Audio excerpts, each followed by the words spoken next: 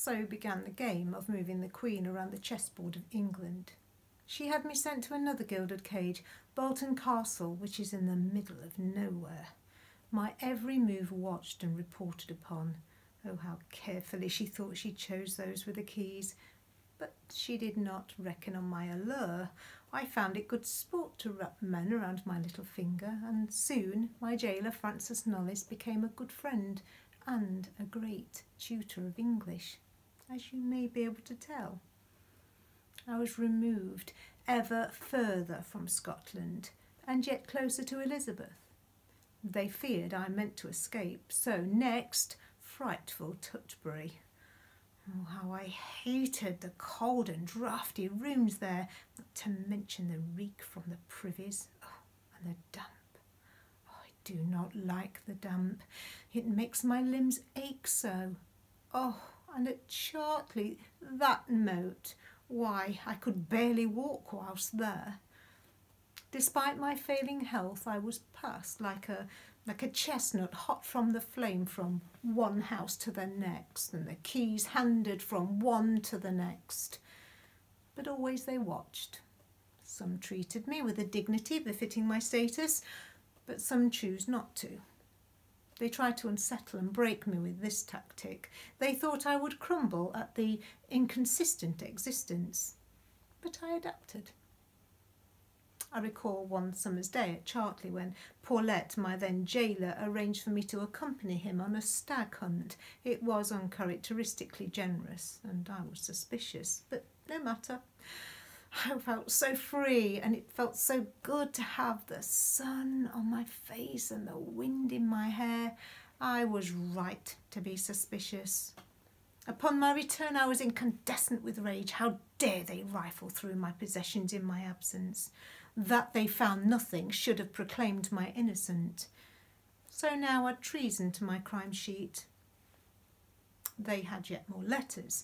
These, they said, implicated my desire to see Elizabeth dead. This was not so. I swear I would not see her harmed.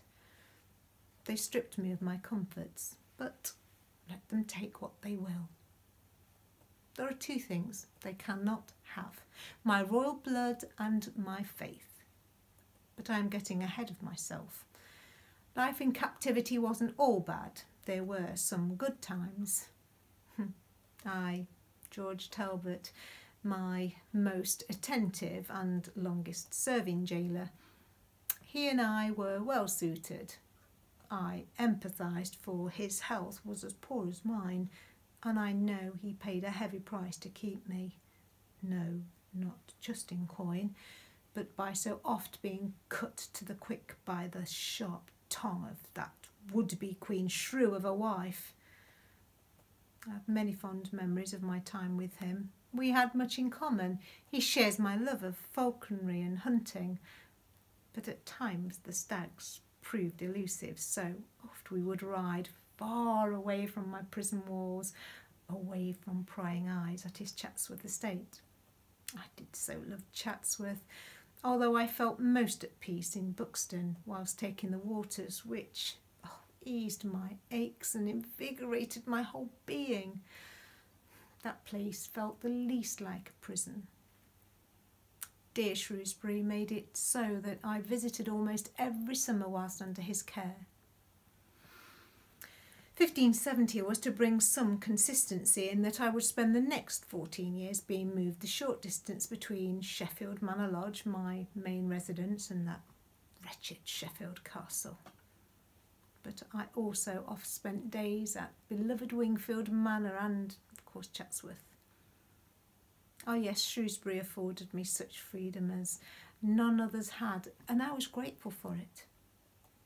Elizabeth Talbot, or Bess of Hardwicke, was indeed a formidable force of nature, the second most powerful woman in the realm, George, her third husband. She had a knack of clawing her way up the hierarchy of England. Had there been a king on the English throne, Bess would have aimed to share it. While she came to resent me, we were at one time friends of sorts, having bonded over our love of embroidery, And yes, I had comforted them both in their grief of losing their son and heir, Francis, but celebrated with them the joy of grandchildren, little Bessie, my goddaughter, and adorable Arbella. My cousin Elizabeth had hoped that I'd perish in captivity, but I would not give her that satisfaction. Despite my ills, my steely core was undented. And that I was so well treated in Derbyshire, I fear contributed to the ever-diminishing funds made available to dear Shrewsbury. Of course, this caused problems in the Talbot marriage. But captive I was, and I hold my dear cousin responsible for my many afflictions. She has caused melancholy humours to be upon me, and at times, I admit, I have despaired. This pain in my side, it ails me so, down to her. My look of freedom. No exercise caused my legs to forget their role, and for a time I suffered the indignity of being carried from room to room. Down to her.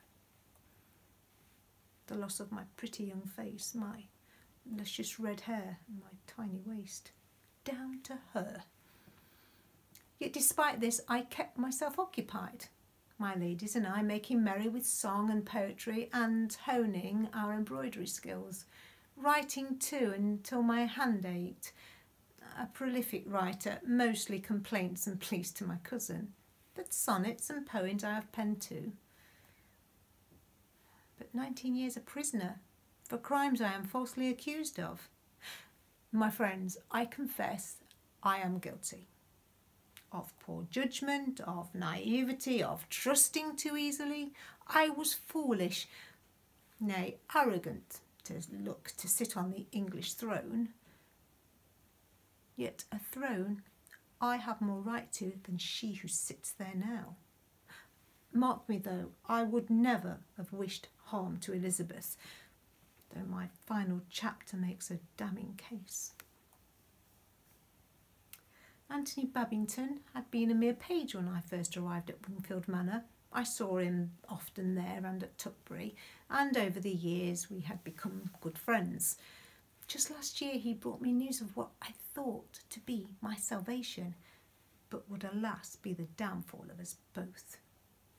Yes, there had been plots aplenty. Catholic Europe had never quite abandoned my cause, but none well planned, and I would have no part in them. Signor Ridolfi had once almost cost me my head for a plot I had scant knowledge of and even less involvement, yet it had cost dear Norfolk his. This plan of Babington's, though, could just work. Spanish and papal agents had in mind to remove Elizabeth. I was to assume her throne and regain my birthright in Scotland, a united kingdom. Oh, it was a most enticing prospect. Yet I was nervous and so pondered at length. Deciding it was now or never, I wrote in code giving this plot my sanction. Of course I had been tricked.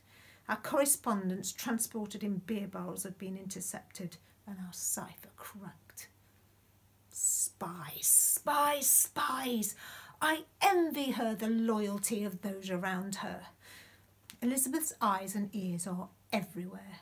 This plot was doomed, and I with it. I had forced her to do what she had put off for so long.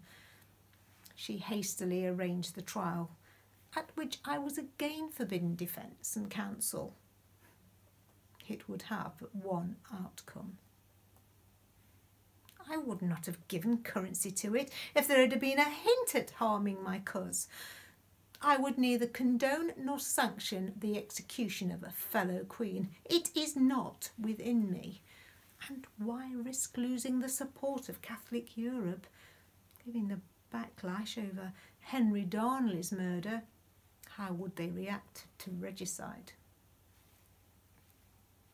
But I must not dwell on this. My suffering is drawing to a close. The hour draws close. I find myself here, at Fotheringhay Castle, so far from the place of my birth 44 years ago. Now, my friends, I am done with this world. No, do not weep, for I am most happy to leave. Instead, rejoice to see me martyred.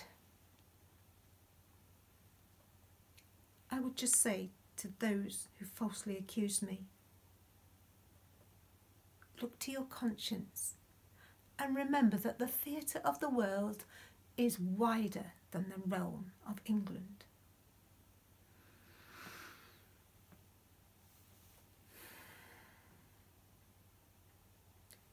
Mary Queen of the Scots fears not the axe,